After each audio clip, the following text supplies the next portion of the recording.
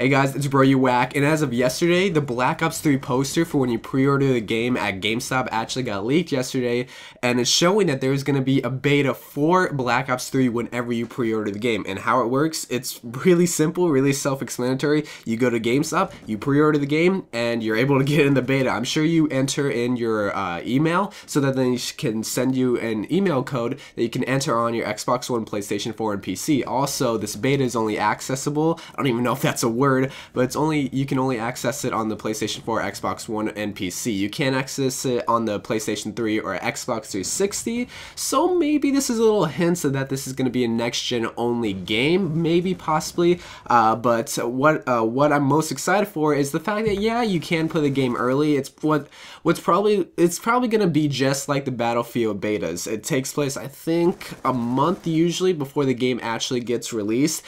And you only get, I think, one map, so I'm going to guess that there's only going to be one map, and it's going to be the most popular map, maybe Nuketown, maybe, and you're probably only going to get maybe 1 or 2 or 3 classes. You won't get everything, it's the beta, so they're just going to test it, the developers are just going to test the game to see how the community likes it, and tweak things around a little bit, like see if a gun's a little bit too overpowered, find glitches, find bugs, find anything like that. That's what I'm most excited for. Sure, I do like that I'm going to be able to play the game a month early, but they're able to tweak the game to make it perfect on release day, so nobody will be able to get 15th prestige, all perks, hack everything on day one, like how Ghost was, which was pretty lame of them for not really catching those types of bugs and glitches. So this will hopefully make the release date of Black Ops 3, like the release date of the whole game, a whole lot better, a whole lot smooth, and a whole lot cleaner. Also, a key little note here, it's going to be on November 6th, so it's always in early November, but November 6th is actually a Friday, and they usually release it on Tuesdays. That's when games usually get released on, but this is actually going to be a Friday,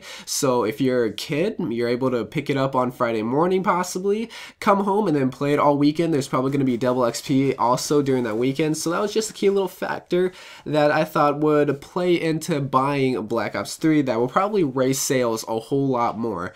So yeah, that's just the video. Beta, I'm excited for that. It's really good. Finally, that Call of Duty's finally implementing a beta. Battlefield always implemented betas. I played the Battlefield 3 beta like 5 years ago, and that was really fun.